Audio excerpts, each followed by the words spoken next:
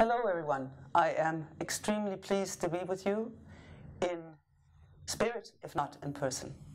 I've also been extremely pleased to be part of the preparation for this symposium. Rarely have I seen so much thought, so much meaningful communication, so much energy going into the preparation of a symposium. So I'm really confident that you will come up with very interesting discussions and very useful change-inducing conclusions. My name is Siri Tellier, and I am the Senior Reproductive Health Advisor for WOMENA, and I am also a lecturer at the University of Copenhagen in a variety of functions. Now, the logo for this conference is the one we have borrowed, which is, I think, a brilliant idea, with the drop in the middle and then the SDGs around it, which is a framework for analysis to see how all the linkages are, and also a possible framework for action, where you can see who should be doing what in working together towards a common goal. Now, I shall be concentrating on the linkages between menstrual health and reproductive health in the presentation. Now, a little bit about the approach to the paper. We were asked to do a very broad discussion paper, and when I say we, I mean the knowledge management team of WOMENA. WOMENA is an NGO working in Uganda with sustainable and innovative solutions to the whole issue of menstruation. And we have a knowledge team that is building on and developing the knowledge that we need for the evidence base. Now, it's broad. That means we have taken the approach of spreading a net wide, seeing what fish come in, and then it's up to you to decide which ones to fry. So it's a discussion paper. That means it's up for discussion. The other thing is that we have used as a basis the International Conference on Population and Development, that wonderful program of action from 1994, which has been reiterated in the Sustainable Development Goals, so it's still very much a live document. And two of the principles are particularly important. One is the life course approach. That means you're not only interested in the moment that a woman does or does not get pregnant, you're interested in the whole life course.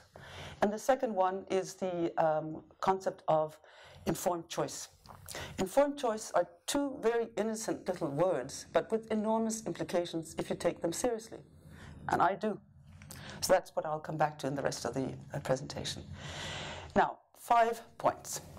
One is with respect to indicators and concepts. And many in the room have, Marnie and Julie and Penny and many others have identified this as a major barrier to arriving at really good evidence. And I couldn't agree with you more.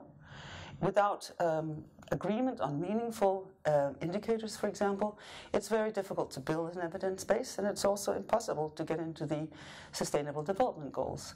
And it would be very helpful to have very precise definitions of a concept like hygienic approaches. We need you, WHO, to help us with the different kinds of what is included in this thing, hygienic approach. One thing I thought we could do is to draw a little bit of a parallel with what happened in family planning. I've been working with reproductive health for 50 years, since 1968, studying or working with reproductive health. And I can assure you, when we started, there were enormous challenges. It was seen as extremely controversial. Remember that even in France, the year before, 1967, it was illegal until 1967 to use modern means of contraception. So quite a lot of disagreement and cultural discussions. Is it culturally acceptable, this religion, that religion? So a lot of lack of clarity and not very much nuancing. And in that, some of the important things were to develop indicators that could make meaning out of all this mess. And one of those indicators was unmet need for family planning.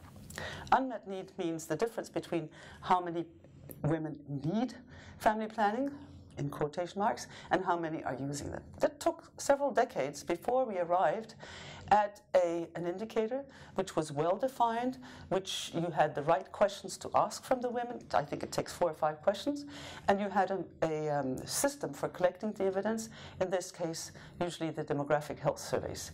And still it took until 2007, not the first version of the Millennium Development Goals, but the second version in 2007, before that particular indicator was included. And yet today, in the Sustainable Development Goals, it's also there, but some countries like Denmark, they are not collecting this kind of data. So they had to scratch their heads to figure out how were they going to put together the answer to that question.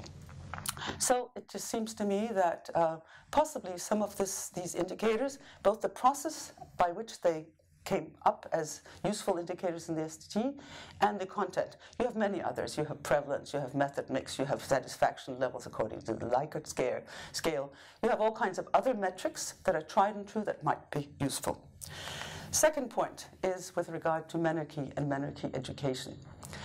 I think there's pretty good evidence that girls arrive at menarche with low levels of knowledge and high levels of shame and fear. And yes, there are exceptions, but for example, in a country like Denmark, it is still one of the questions, the top question asked from some of these hotlines that are providing information to girls. One of the top questions is about menstruation, actually the top question. So even in a country like Denmark with reasonable education, it's still an issue. So yes, it's a problem.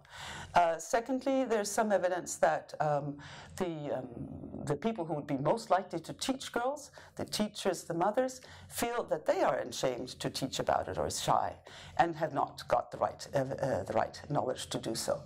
There's also some evidence that actually they would like to know this, and that different stakeholders have different priorities. You know, if it's AIDS people, they want to teach the girls about AIDS, whereas in the projects we have with Womena in Uganda, the questions that the girls ask the most are about menstrual irregularities. They're very worried about all these irregularities, and that should also, and as Dr. Chandra has said, has found, they're often afraid to ask about this. So I'm not the first to say this, but this does seem to be a possible neutral and demanded entry point for broader education. And broader education means not just teaching girls about how to use a menstrual pad, but also some of all the other issues, and possibly also longer-term implications, not just the girl who's in menarche, but also the adult woman. What about menopause? What about even after menopause? I can tell you from personal experience that life does exist after menopause, so a broader view of it. Second possible entry point, as far as I can see it, is with respect to early marriage. And here we have, for example, in the context of Girls Not Brides, that is the movement against early marriage, you have a prominent person such as President Museveni of Uganda saying that he thinks that one of the best ways to address early marriage is to make sure that both the parents and their children have information that menarche is not an absolute sign that now you have to get married. Third point has to deal with contraception. I must admit, that was the thing that brought my attention to this issue. My daughter and so her colleague were doing research in Uganda to figure out why was the unmet need so high, that is between the women who were in need of contraception, said they didn't want to get pregnant, and the ones who were using it. Why was the reason for that? 40%. And one of the things they found, and the conventional wisdom at the time was, this is because there aren't enough products. The availability is bad. What they found was that it was the fear of the women about the side effects, in particular menstrual irregularities. That was the top reason. And this is confirmed by other studies on IUDs, where women feel that they have too heavy bleeding from some of the kinds of IUDs, and therefore they need too many pads and they cost too much, so they stop. And this is confirmed by broader studies, by, for example, Guttmacher Institute, which says that 26% of all unmet need is actually due to fear of side effects, with irregular menstruation being one of the top ones. So I think that's a very important linkage to reproductive health. My fourth point is about products and supplies. And I think many in the room, including myself, realize that this is something we've talked a lot about, and maybe too much attention has gone to that. But yet, products are important. What I think we need to have, though, is some nuancing of it, or some expansion of our ideas about it. Number one, I've looked at a lot of financial market analyses, and this is a very big market. It's something estimated about $30 billion a year, growing at about 6% per year. The growth markets are in Africa and in Asia. In the West, it is stagnant or declining, much more than population growth. So there's nothing inherently, and most of those, of course, are disposable pads, something like 2/3. So there's nothing wrong with this. There's nothing inherently wrong, but we need to be aware of it, and it needs to be part of the equation, as it were. The second thing is that I have yet to see a very clear comparison of the different kinds of products. You have partial things. PATH has put out something very useful. But then you have comments like, this product uses more water than that one, without really having the evidence base, or this product is safer than that one, without having a complete picture. It would be good to me, I think, to have agreed criteria, including issues about disposal. Because otherwise you cannot have informed choice. Let me give an example. In many of the family planning programs I have worked in, you have, as an obvious thing, that you go into the clinic and you have on the wall 5 different methods of family planning, contraception, and you have the advantages and disadvantages of each. So the women walk in and they say, whoa, I have the agency to choose this. And no longer is it only the service provider who's making the choice. They have a choice, maybe of some methods they hadn't heard about before. This makes a big difference. I think we have to realize that choice is not choice unless it is informed. Let me give you one example. Studies from India. There are many studies from India. You can see that there's a certain pattern, at least I seem to recognize, that the service providers, the health sector, thinks disposable pads are the best. They are the most hygienic. The women actually are quite interested in reusable pads because they're less costly. And the engineers, on the other hand, are very interested in some products that would be less problem with disposal. For example, disposable pads or cups, because they would have less plastic that they would have to take care of, less volume that they would have to take care of. This is something that is also starting to interest countries in Africa. Look at Kenya, which has banned plastic bags. So I think this is also important to get this wide picture. Last point was on the humanitarian situations. Now, let me give an example. There was an earthquake in Nepal a few years ago, and you had something like 6 million people affected. They would have needed 1 million pads a day if their needs were to be met on that issue. That's a lot of pads to finance, to produce, to distribute, and to dispose of. And I spoke to somebody from the Nepal Red Cross who said this was impossible. They tried to import a machine to actually produce them themselves, but found out that actually the quality and the price were not that great. So they gave up. So yes, I think the whole issue of dignity kits and pre-preparing, that you have packages for sending out in situations like that, was a splendid idea, getting attention to the issue. But I think we all agree now that we have to look at different emergency situations. It's very different if you're working after that, you have refugees in a camp in Tanzania who have been there for 20 years.